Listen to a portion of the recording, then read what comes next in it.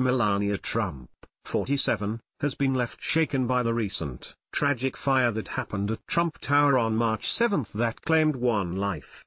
A source close to Melania exclusively gave us the deets about how she handled the scary news. Thankfully, neither Donald or Melania were in New York when the fire broke out, but it was still terrifying nonetheless, our source said. Melania was horrified to learn that there had been a death, in addition to a number of firefighters injured. That news really helped put things in perspective.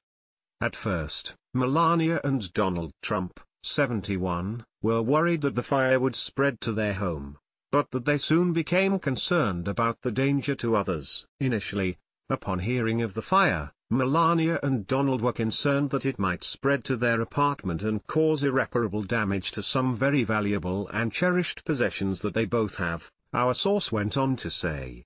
However, upon hearing that there had been a fatality, any worries about material possessions paled in comparison.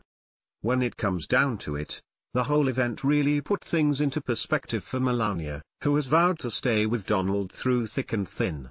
An event like this really forces you to take stock of what's most important in life. And that's the well-being of those you love, and those around you, our source added. Both Melania and Donald are grateful for the ceaseless bravery of New York City's firefighters, and they are praying for the speedy and full recovery of all those who were injured yesterday, in addition to sending their thoughts and prayers to the deceased residents' family and loved ones. Such a terrible tragedy.